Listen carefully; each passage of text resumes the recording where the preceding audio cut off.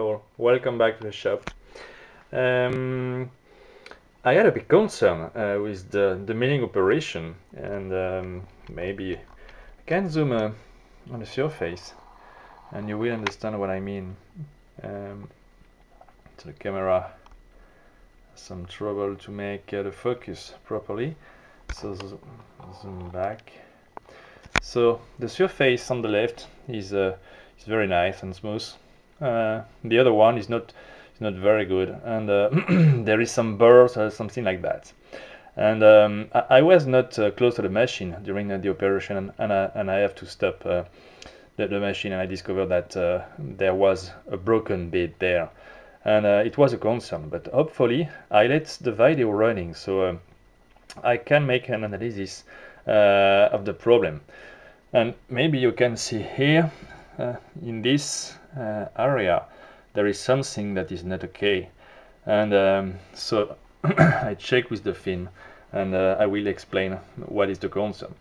The broken mill of the mill here is the end mill is broken at the end, so it's 1/8 3mm end mill, and the broken happened in this area, just there. So hopefully I let the video running, and that I discover is the fact that there was a wrong path created by my CAM software. And indeed I use Pycam, and the first drawback of Pycam is the fact that it's not able to manage the speed differently on the 3 axes. It means that you cannot define a plunge speed that is different from the travel speed or the machining speed.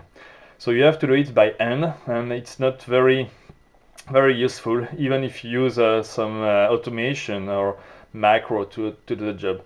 The second concern I discover is with this application. I double check the pass, and that I saw is the first layer is okay, so I require to the software to have a conventional milling, and the first layer was okay, but the second layer was not okay.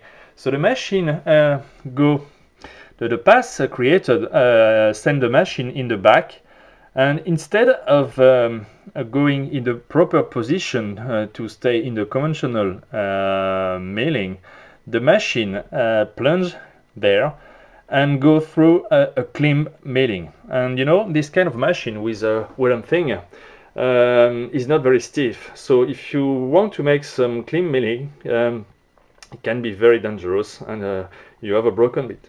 So I double check it with the video. I will show you the review of that, and I'm concerned about this software, so I will find a solution to remake the pass in a proper way, and to check that the milling strategy defined is okay.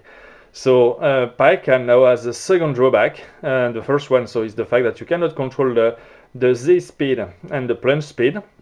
And the second drawback is the fact that even if you define a conventional milling, the software make on the second layer a clean milling. So it does not take in account this option, and it's a big concern for me. So we just break a bit. You know, it's not a big drama. The drama is linked to the size of this 8/inch end mill, but it's a good lesson learned from that, and I will do the pass in the other way.